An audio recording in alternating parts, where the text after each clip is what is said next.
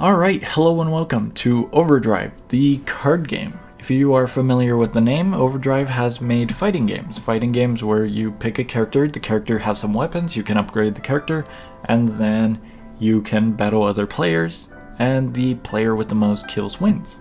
As for this game, you can spot their characters inside of this game as fighters or maybe some of the classes. I'm not too familiar with all of the fighters, but I have seen a few in the game. I'm gonna give a little rundown of how the game works, and then I'll give my little opinion at the very end. Overdrive, the card game, is a standard card game, turn-based. So you take a turn and then your opponent takes a turn, or maybe they start first and then you go second. Whoever goes first will get a mana crystal first as well. So you start off the game with a few cards in your hand, fighters, and you have your class as your health points.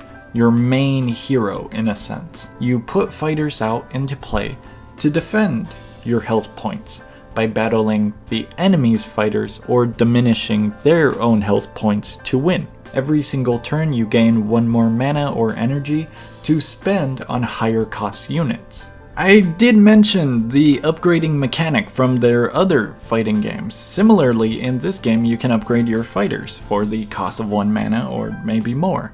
I haven't dove into it too much, but definitely you can upgrade your cards, they get a little boost in their stats, and it's pretty cool. It's a cool mechanic.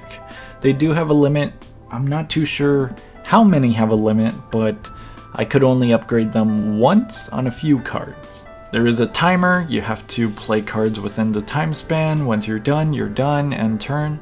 You can target cards. All of the values are pretty low in this game, so balance is kinda iffy, I would say. As for deck building, you can make a deck of 39 cards. Your class character counts as 1, I believe, so a total of 40?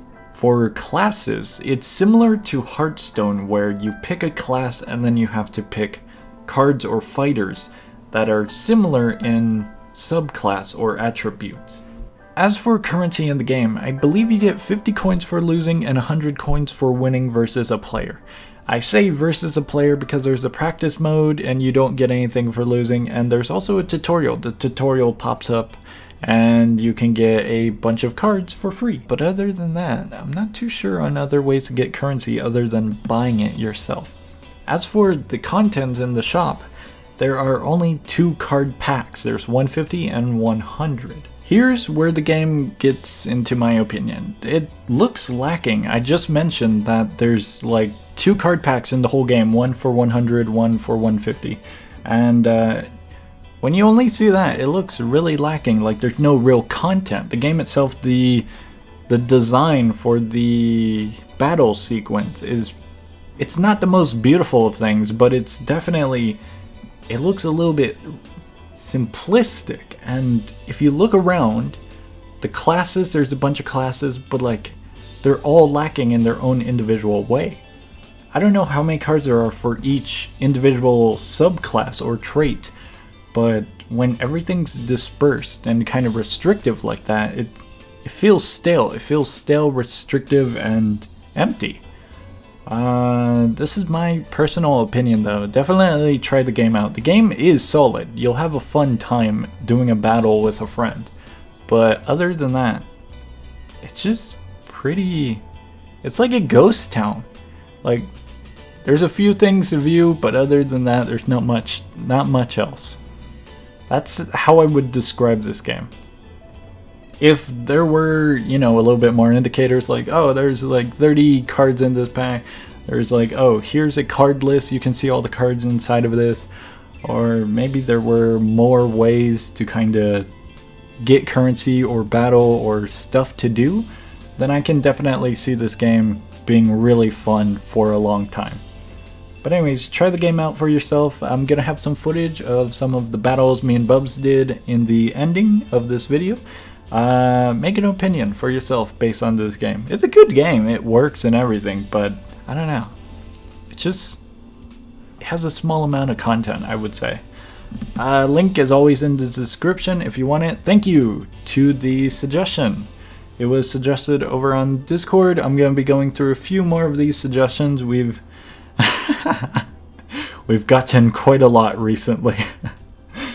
And I'll be doing more of them. Hopefully you enjoyed. Check out the game. If you want to join our Discord, it's in the link down below. The Discord goes to TSL Studios. Just for a little clarification, I have no connection to OVERDRIVE.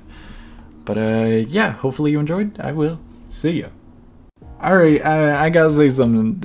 This is all the footage. I thought I had another battle or something, but no. All of the footage went into the transactions and the examples. I actually do not have any more footage. But at least you know what you're getting into. Literally the whole battle is in the ending right here. Hopefully you guys enjoyed. Check out the game. The game's good. It's definitely worth a try, but the only thing, from my opinion, is it's way too simplified and restrictive. Other than that, it's a good game. Try it out. Link is down below in the description. Thank you guys very much, and I'll see ya.